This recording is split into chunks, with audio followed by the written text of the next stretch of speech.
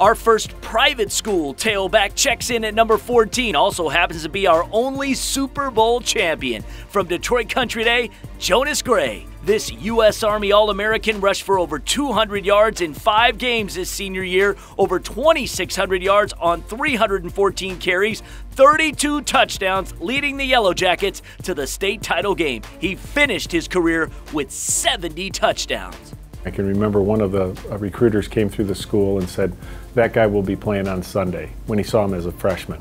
So he had the physical stature, but he had also a combination of speed and power. You know, if he had a crease, he could go all the way. I thought he was just a complete monster. You put on the film and he's just rattling off long runs. He was, he's 220 pounds, he's running over you, he's running around you. It was just something that would keep you up at night. Every play is a potential touchdown play.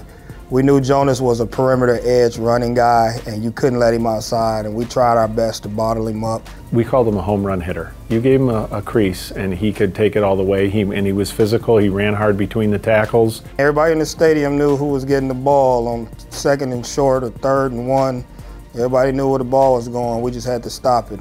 Jonas took his talent to Notre Dame and then went on to play for 4 different NFL franchises. He earned a Super Bowl ring with the 2014 New England Patriots and is our only back on this list that can claim the cover of Sports Illustrated.